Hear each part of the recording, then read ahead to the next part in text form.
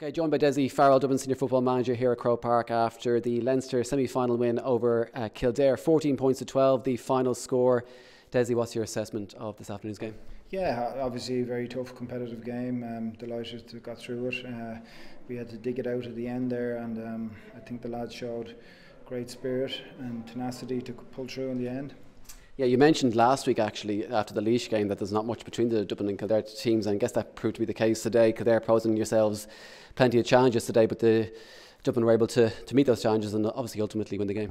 Yeah, you know, there's definitely aspects of our game we wouldn't be happy with, and that's something for us to take away and have a good close look at. But you know, overall, yeah, we were 2 down at half time. I think went 4 down shortly after the second period commenced, and you know, in a low scoring game that's a big margin, and we were happy to be able to pick it off, get ourselves back into the ascendancy, and hold on then at the end.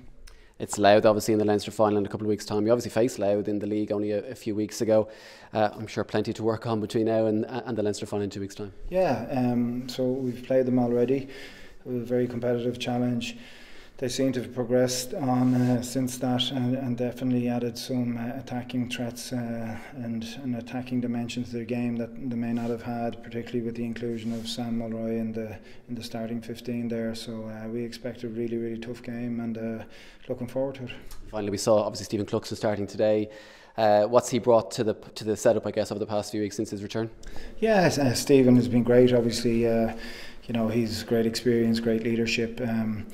We've such a young squad. I think we've 22 new players have come in the last 2 years, and that's a significant turnover, a big change. And having fellas like Stephen, Jack, Paul with their own experience and leadership qualities to be able to come in and lend some of that advice and guidance and counsel to those players is really important, and they'll definitely benefit from it.